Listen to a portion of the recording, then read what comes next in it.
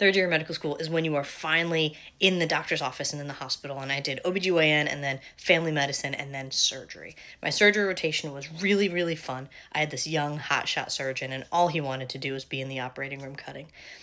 So we were in the office one day, and I evaluated a patient. She was there for like maybe gallbladder, and I noticed that she was wearing a tank top, and she had a very abnormal looking mole. She had a little bit of sun damage, and this very abnormal looking mole.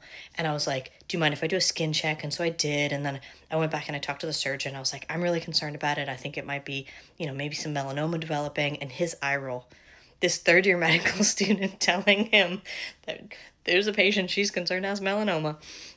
So we ended up moving the patient over to the procedure room. I got to do the biopsy, which was super cool, and in my first time ever doing stitches, just simple, very simple stitches.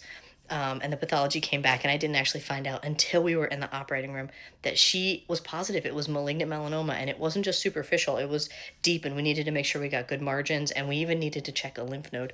So we did the excision, and then he had me do mattress sutures. I think it was horizontal mattress sutures, which is a kind of special type of suture in the arm to bring all of the tissue together. We caught it early, and luckily we got her taken care of. Medical students and residents have a lot of experience and knowledge left to gain before they are proficient, but they're looking outside the box because they don't even have boxes in their brain yet to put people in, and so sometimes their perspective can be really helpful.